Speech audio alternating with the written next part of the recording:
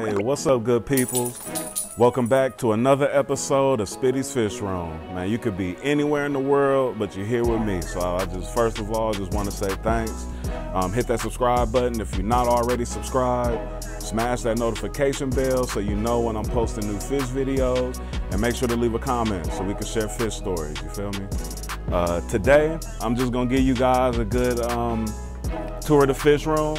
Want to show you guys around.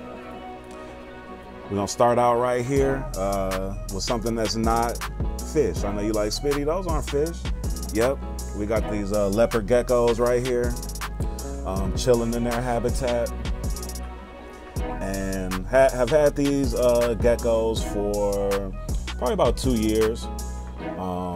You're only supposed to keep 2 of them together. You keep more of them together, they'll start fighting. These are a male and a female, and they're 2 different types, as you can see, like the different colorations on them. Now, these leopard geckos, they like it humid in here. I keep a water dish in there for them, and I keep that humidity up. Keep a spray bottle and just spray, you know, inside their terrarium to keep it nice and moist to, you know, give it that feel that they, you know, have in the wild. And they eat on crickets and super worms, and that's pretty much what I feed them. But now we up here at the Mbuna tank, what I like to call the yellow laboratory. We got a nice colony of yellow labs in here. You see that trophy is right there in the front. See that Socolofi. I never pronounce that right, so I'll spell it right in the description though. We've got these rusty cichlids, these little juveniles, so they're growing up. Another time I showed you the tank, it had a lot of algae, a huge algae buildup on this side. So I ended up getting 3 bristlenose plecos, and man, they cleaned the tank up real good. So I'm not sure if I'll be able to see any in here right now. Oh, there's one right there. Oh yeah, he was on his job. That's one of those bristlenoses. So yeah, so they got the tank all clean. Like I feel like out of all the plecos, bristlenoses, they actually do the work. You know, most plecos, they just poop a lot. They don't really get the algae out of the tank. You know, I know we all call them algae eaters, especially like in the beginning, you know, when we were early in the, you know, in getting our tanks. But yeah, they don't really do much but poop. But you get you a bristlenose pleco, oh yeah, that one's gonna do some work. And you know I got the food truck on deck. So let me show y'all what I got on the food truck. So I thawed out a bunch of frozen fish food, bunch of tilapia, shrimp, krill. So I'm gonna be feeding this to different tanks around the fish room. We got our algae wafers. We got floating sticks for the monster cichlids, mainly for the South Americans. I don't know why they got a picture of a yellow lab on here, and yellow labs mainly eat veggies. I mean, I don't know, but I guess it just looks good on here. We got some cichlid flakes, blood red parrot. Love this stuff. This helps get some good color in your fish too, so. Got some veggie flakes, veggie pellets, freeze-dried krill,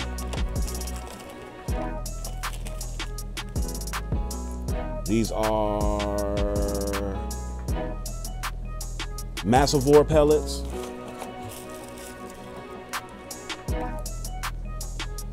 These are from that same company that make the blood parrot red. These are Vibra. These are called like Vibra sticks or something like that.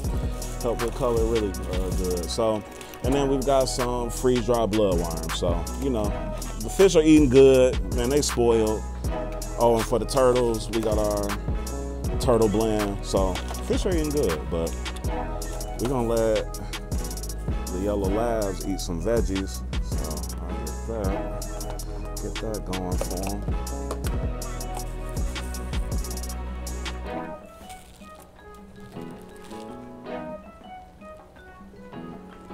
They go crazy with that.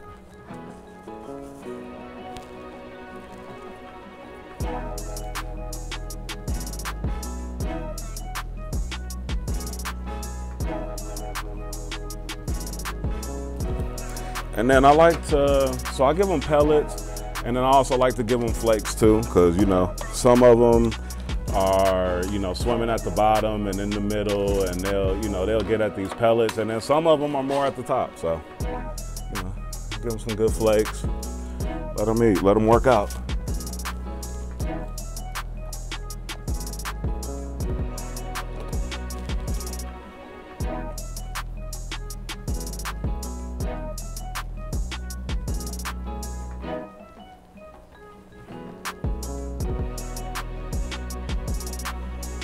So now we come down here and we see the Bumblebee Oscars, as well as that red Oscar, that really nice red Oscar that I got.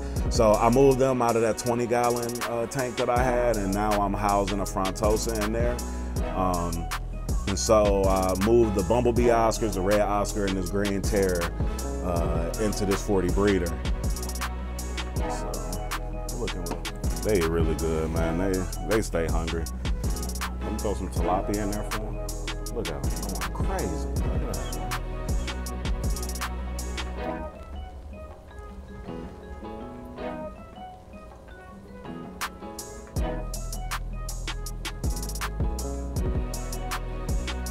Made a mistake and threw the big pieces in there, but they're gonna tear them up.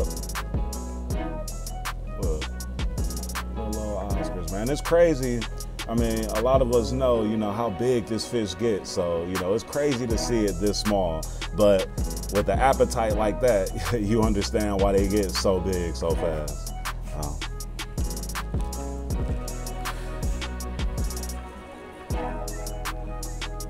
So yeah, that's enough for these guys. I'll probably come back around, see if they've eaten some of that, and give them some more food. All right, so now we come over here to the Geophagus tank, and look at that electric blue Acara looking so beautiful right there. We've got the electric blue Acara, we've got the Geophagus savinii, we've got the albino hecklei in there. We've got the rope-tail severums, beautiful severums. The color in them is just amazing.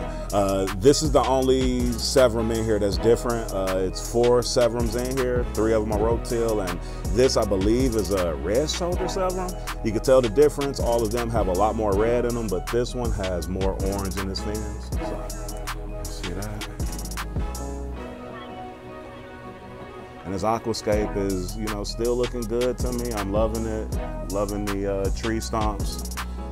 You guys saw my other video when I actually got the stomps in the mail from Aqua Decor and set this tank up. So, and man, right before I started this video, I noticed that I wasn't getting any air. My air stone wasn't working, so I had to basically, so I was using this air pump to connect it, and for the time being, luckily, you know, I had this, excuse the low light, but I had this, and so I was able to, you know, get air pumping back in the tank. We all good, temporary solution, and I'm gonna try to troubleshoot this pump, see if I can fix it. If not, possibly just buy another pump. So, but that's what's happening with that. So let's feed these guys though, because I know they're hungry. They stay hungry. And I'm actually give them some of this, you know, some of this shrimp and tilapia and all of that too. Because I want to see these guys grow and, you know, get some size on them. So get them some food.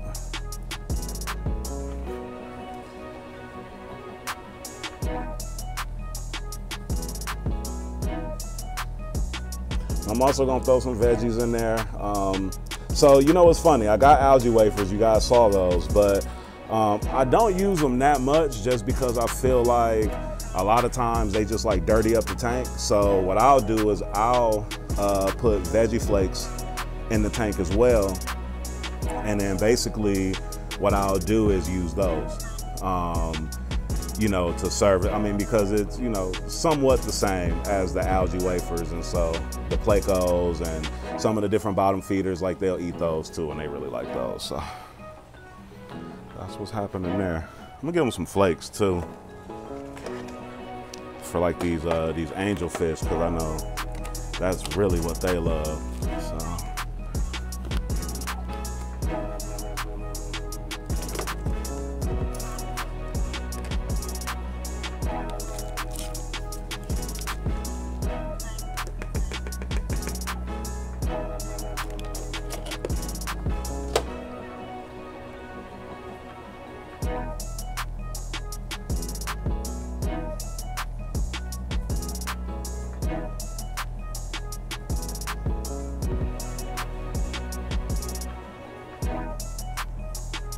And these fish haven't eaten in a few days, so I know you looking and it's like a lot of food getting put in this tank, but these fish probably haven't eaten in about 2 or 3 days, so there's gonna be some good eating for them.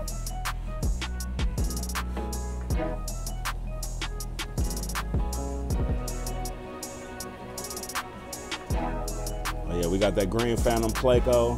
He came out, see some bunch of food out here. He's ready to grub.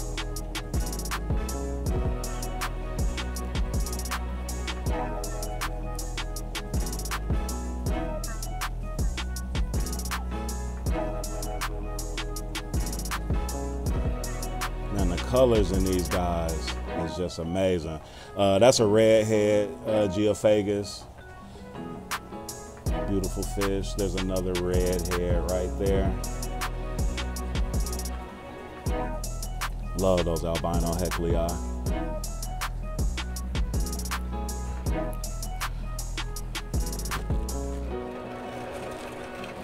On to the next tank.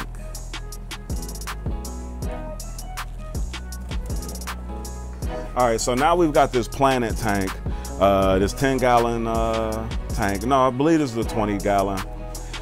And basically what I've gotten here are, we got some rummy nose tetras in there, striped Denio, Serpe tetras, some lampshade tetras back there.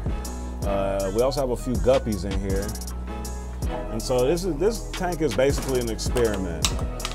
Trying out some things, really trying to, you know, like get these plants flourishing in here.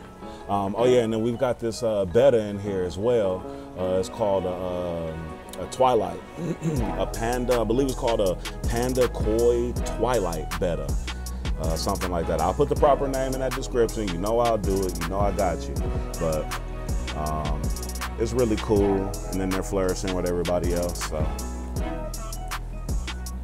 I'll give them, so I like to feed them. I've got like these micro pellets, so I'll feed them these, and we can see. It's funny, man, because like having big fish, when you look at these little fish, like it's funny watching them eat, because of course, you know, they're not as aggressive as the big fish, but they still go in though.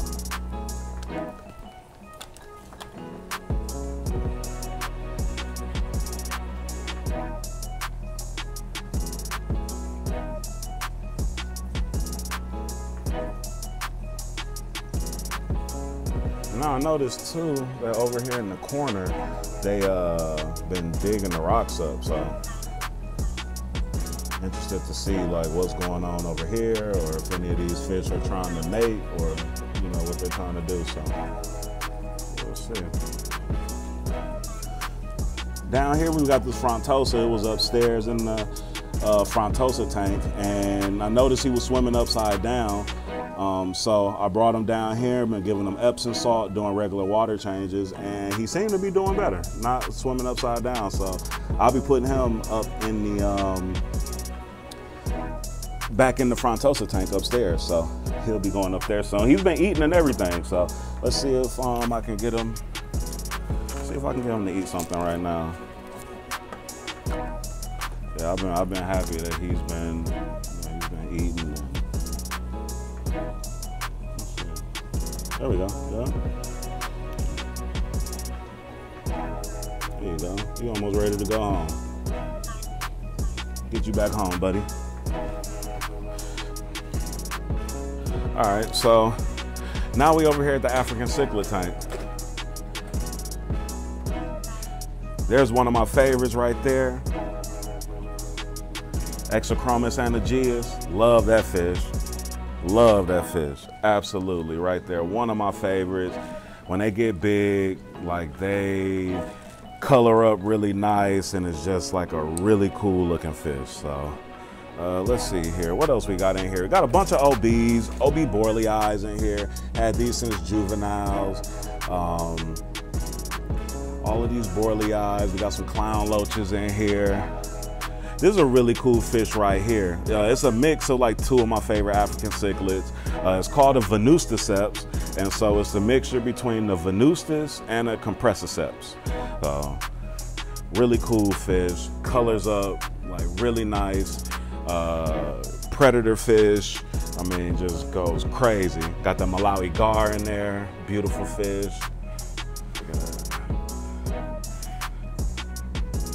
Just looking great, and they hungry, y'all. They trying to eat. They haven't eaten in a couple of days. They trying to eat.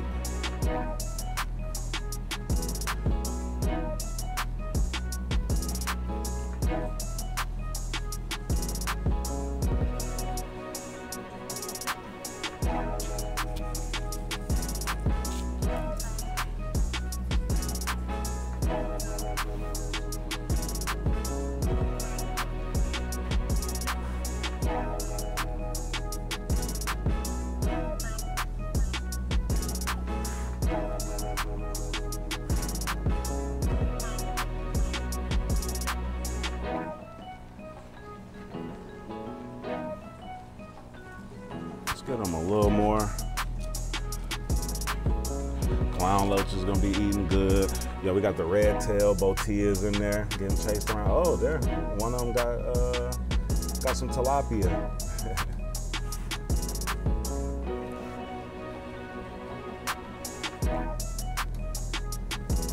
OB Red Empress.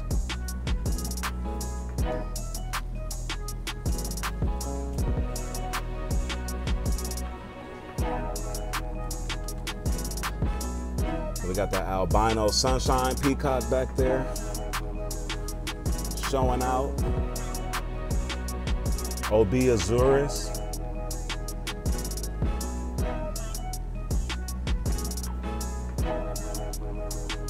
I've got to get my numbers up in this tank, because with the African cichlids, you got to get your numbers up. Otherwise, they really start attacking each other. And, you know, you don't want too much aggression in the tank. So, got to get that up.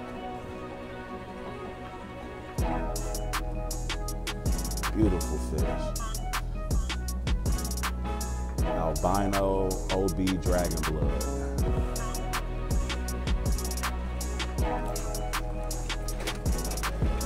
Now we come over to the turtle tank, where we've got our red ear slider, we got our African painted turtle, and we've got the King Kong parrot. We've got a ignat, this red and black ignat.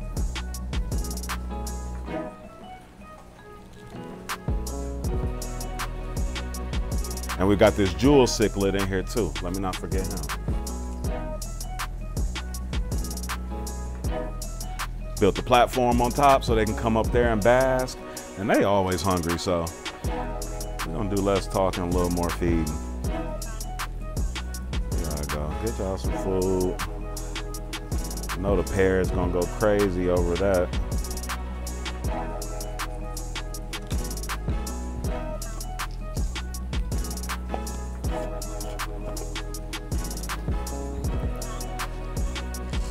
Turtles are always hungry. One day, I'm gonna do a video just focusing on the turtle tank. I'm gonna hand feed them. I'm gonna show you guys their platform on the top, how I built it, you know, all of that. So I'm gonna give you guys a true step-by-step, you know, video with the turtles and everything I've, you know, done with them. So.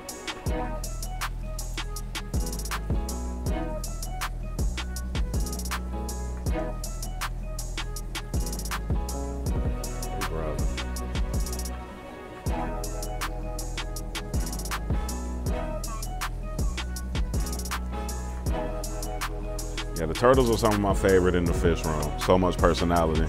Every time I come in here, they running up. They'll be up here in the platform, and then they jump in the water as soon as I come.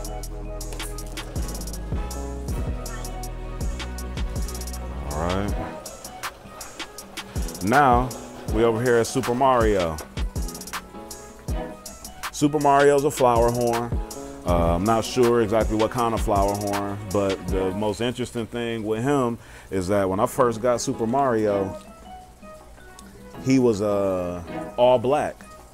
And so I got him and started feeding him krill and the blood parrot red, and man, his colors just started coming in, and he turned into this magnificent specimen that you see right before you. He's got a huge nuchal hump on his head. And I mean, it's soft. I've touched it before. I've seen it like touch the glass. It's like really soft. It's interesting. It's a crazy texture. But I noticed that when I put crushed coral in his filter when he was in another tank, and then in this tank I've actually got a little bit of crushed coral here as the substrate, and I noticed that, man, I put that in there, and I mean, his color started popping, and that nuchal hump just grew a lot more and got really prominent. So, and I love like the colors, like, you know, within his fins. He's got like really nice trailers. That's what they call the, you know, the fins, like when they wave like that, like the really long fins like that, they call them trailers. This is beautiful.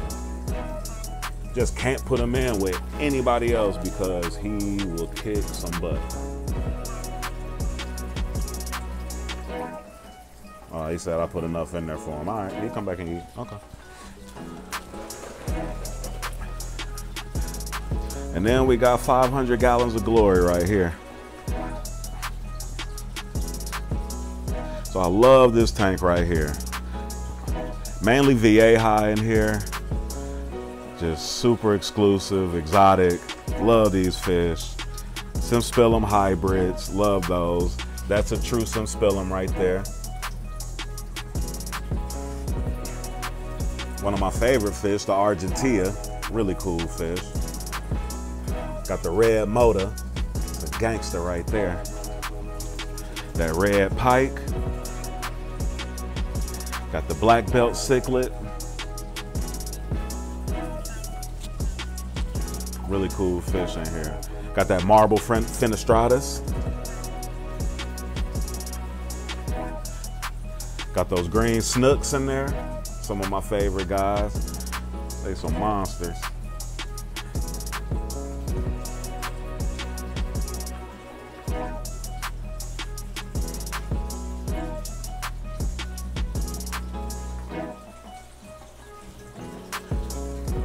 These guys can eat.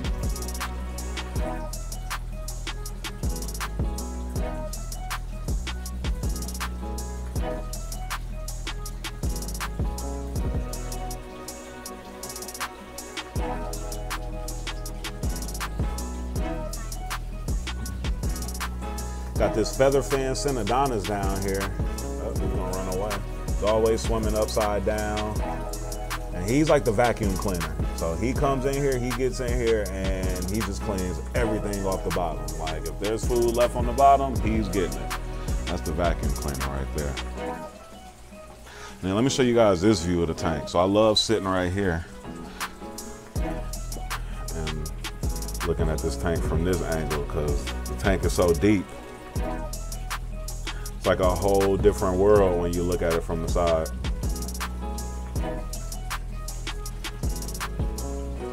And they say that you know if, you know, what somebody's doing with their tanks when you look at them from the side. So if it's clear, looking at it from the side view, then, you know you in the game, see?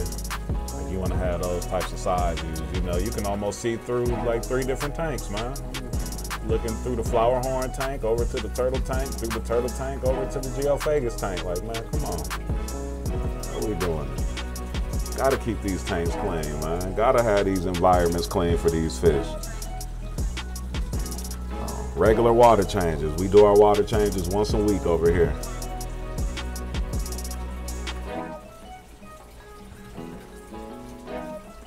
Not letting the ammonia build up, not letting the nitrates build up in here, you know, just, you know, doing these regular water changes, gravel vacuum. you know, doing what we need to do. The fish aren't eating, you know, taking uneaten food out of the tank so it doesn't, you know, build with ammonia. You know, just doing what you need to do to, you know, keep your fish and your tanks pristine and your fish happy. Let's feed them some more.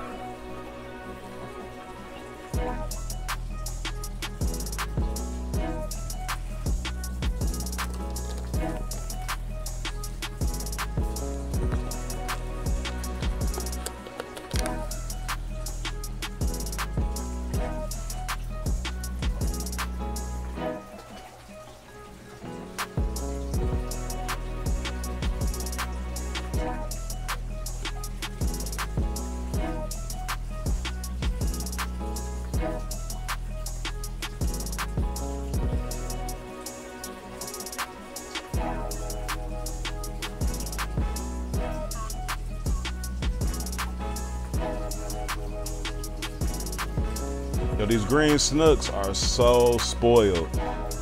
So for the most part, they only eat freeze-dried krill. It's so crazy. And that one has stuffed his mouth so much back there, he can barely close it.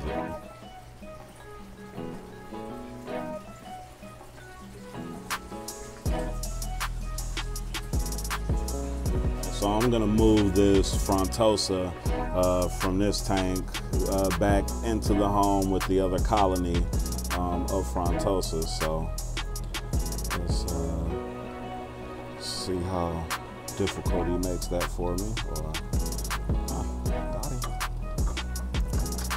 William got him. All right, we're going to the Frontosa tank, my friend.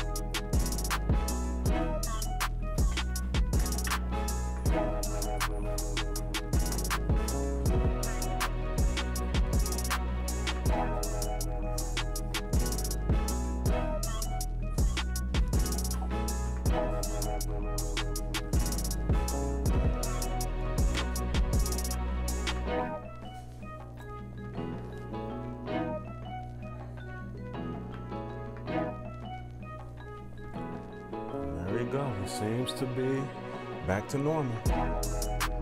Right back in there with his colony. Now let's feed these guys.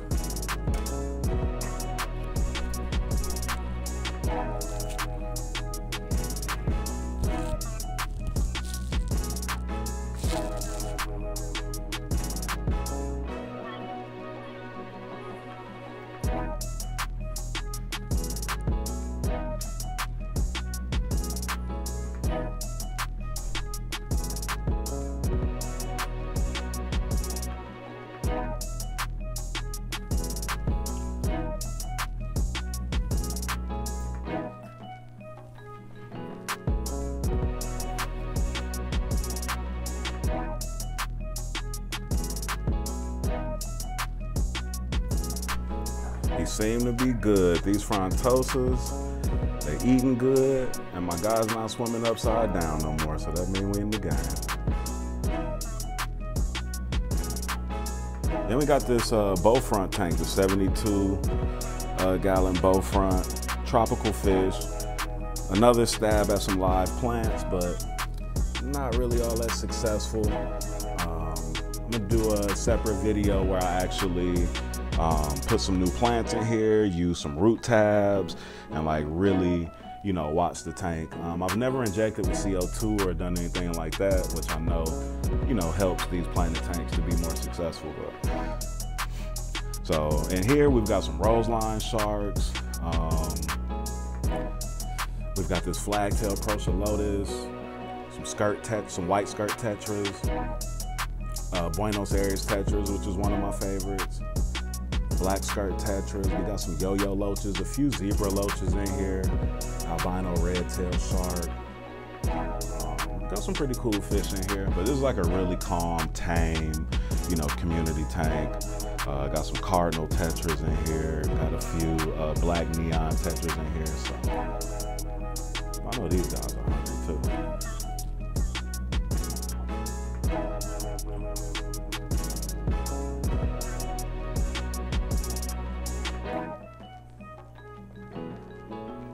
These yellow and orange ones, they're called like Rio Vine Tetras. I just got those recently. But I love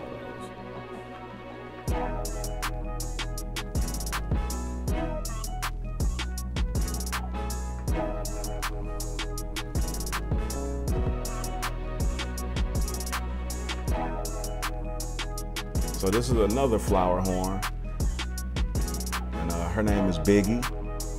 So rightfully so, she's huge. I've had Biggie for about 3 years now. Biggie's been nursed back to health, has been in several hospital tanks off and on, and has just been so resilient and just keeps on kicking. So this is a flower horn, super red dragon, really cool fish, a lot of personality. She kind of got an attitude problem, and man, she just will murk anything I put in the tank with her, so gotta be dolo, gotta be alone. See if she's hungry. Okay.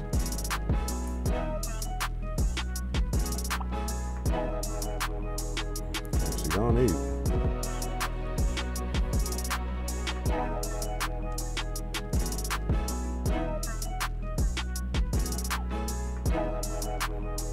That's Biggie right there. Biggie was in a community tank with other Oscars and other monster fish, but after a while, she just started kicking butt in that tank. I had to take her out and just have never been able to keep another fish in the tank with her. So she a solo rider.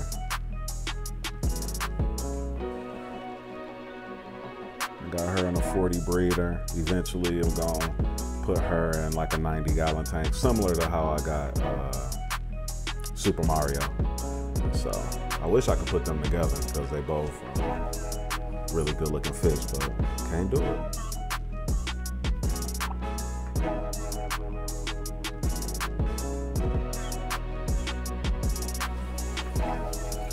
All right, so now we back at the 500.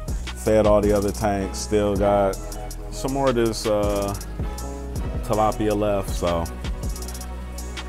just want to hook them up with a little more. And I see they still hungry, they still grubbing, so knows the right thing to do.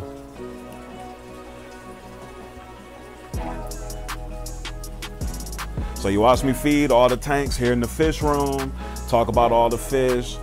It's a bunch of cool fish that I, want to get. I think that's always the problem with us fish keepers is, we always seeing like new stuff that we want to get. I want to put a fire eel in this tank. So I'm looking forward to, getting a fire eel. I really want a Vieja Bacorti, which is one of my favorite Viejas.